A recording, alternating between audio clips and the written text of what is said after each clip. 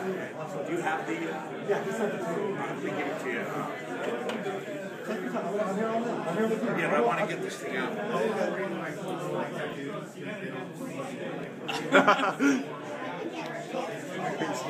you're making another one. Look. That's 631. What's this called?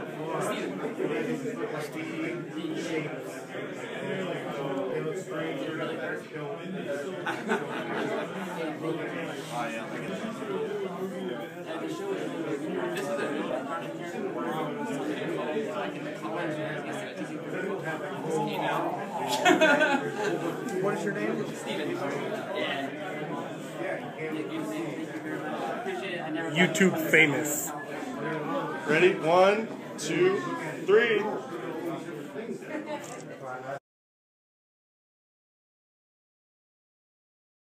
Mick Foley, an awesome legend. I got to meet him at a comedy show here in Sacramento. I was really surprised that he would come here.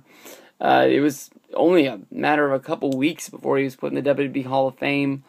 And, you know, after his comedy show, after sitting there for an hour and a half, after paying $25 for a comedy show, he didn't have to do it, but he met every fan that was there. And not just like, here's your stuff, let me sign it, move you along. You know, asked you how you were doing, asked you if you liked the show, asked you if he asked a few people if, you know, was the show too long, was it not enough this, not enough that. He wanted to know the input so he can try to make his show better.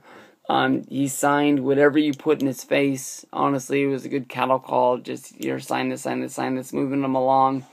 And he told us during the show that he didn't really feel that confident with his styles as a comedy show, and that's why he does the meet and greet. But honestly, if I just went to the comedy show and I walked out the back door, jumped in my truck and drove home, I would have felt like I got my money's worth. So getting a free Mick Foley autograph signing out of the deal was just awesome, and I was glad that I met the guy.